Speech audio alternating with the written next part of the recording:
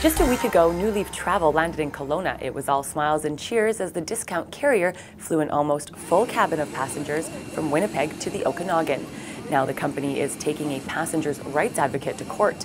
The budget carrier is accusing Gabor Lucas of undertaking an unrelenting, aggressive, and malicious attack targeted at NewLeaf and NewLeaf's potential and existing customers.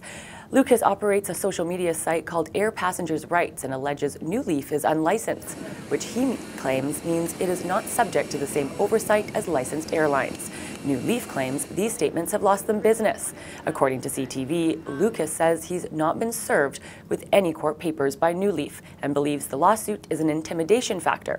Castanet will have more on this story as it progresses. For Castanet News, I'm Jen Zielinski in Kelowna.